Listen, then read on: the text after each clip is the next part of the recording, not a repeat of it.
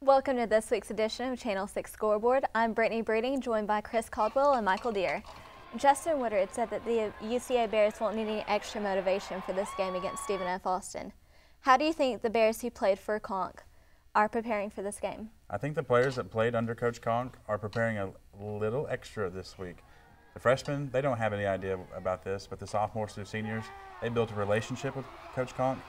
He left them for whatever reason, and that's a little extra for this game. And I think it's going to be big because UCA needs a fire in their belly. They need this game, this emotional game, to put together that four-quarter game we've been begging them to put together for weeks now. And I think it's going to be great because it's a road game. This defense needs to be fired up. Jonathan Woodard is going to get those defensive linemen fired up. We need to have an outstanding game on the defense.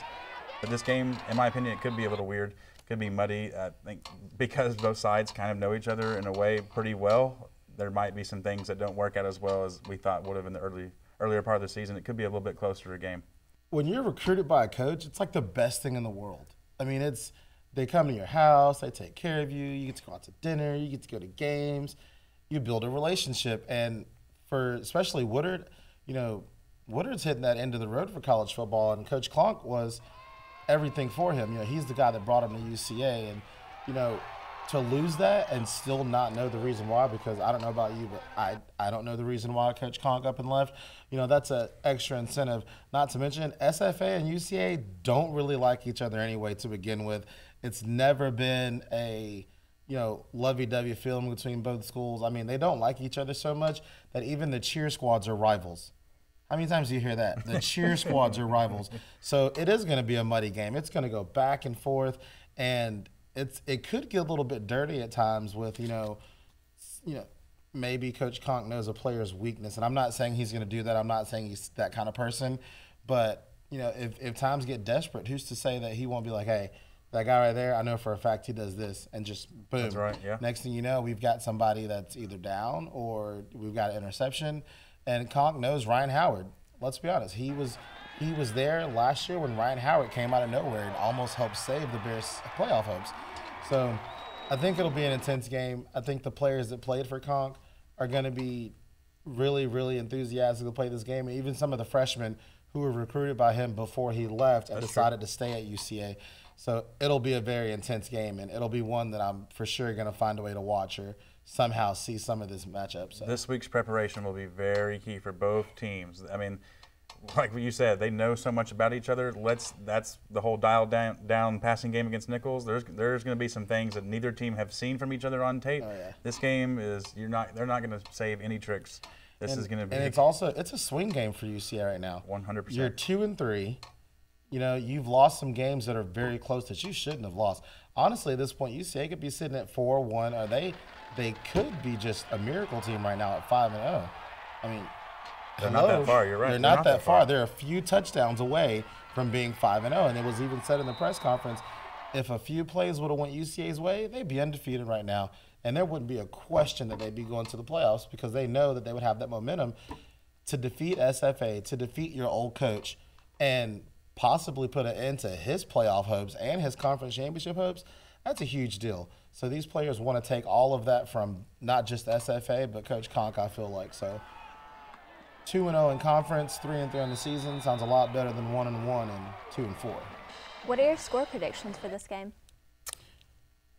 I have UCA winning the game. I guess I don't really pick them right anyway, so what's it even matter what I say? Because I had them beating Missouri State. I was pretty kind of close on the Nichols game, but 31-24 UCA wins. I think this is the game the defense comes up with two big stops at the end. It could be a game where whoever has the ball last wins, a whole nother Missouri State game. Side note, UCA, Jay Stinker, we need a good game special teams wise. We got to have to, when he's called in for a field goal, we have to make a field goal in this game. There's no opportunities that should be left on the field after this game. They have to give it their all. I have UCA winning by a touchdown. Please be right, please. I also have UCA winning this game, and Jace Decker, very important part of that game for Central Arkansas this weekend, because hopefully it's not like the last time UCA went down to SFA and there was a torrential downpour and they lost a game that they weren't supposed to lose. But I do think it's going to be a very emotional game. I think it's going to be mid-range score, just like you. Yep. I'm going to give it UCA 38, SFA 24. And that's going to be a big part of Jace Decker. He's only got to make one field goal in that scenario. He just has to make one. You know, you can score 35 points without getting a field goal, okay? He's got to score one field goal and make some extra points. But the way that he kicked against Nicholls State was unacceptable, missing some pretty decently close field goals, and, you know, that could have changed a few drives for UCA in that situation. So, I mean, something tells me special teams is going to play a big factor in this game. Well, if you might look be a at punt the return or something like that. Look at the returns, because SFA is averaging almost 30 yards a return given up. And with the return game that UCA has, that's a big deal. Yeah. I mean, you said it, I'm running 170 yards to get 75. Well, guess what? Nicholls State return average was a lot lower than SFA's return average. So look at the special teams play, because UCA special teams is very, very good. They've got a good return man on punts, a good kick return guy. Not to mention that line can get through and block a few punts here and there. So they even blocked an extra point. Yep. They blocked an extra point this Special last teams. game. So special teams could be a turning point. Good one. Yeah, and we'll have a good show to talk about next week, hopefully. Oh, yeah, definitely.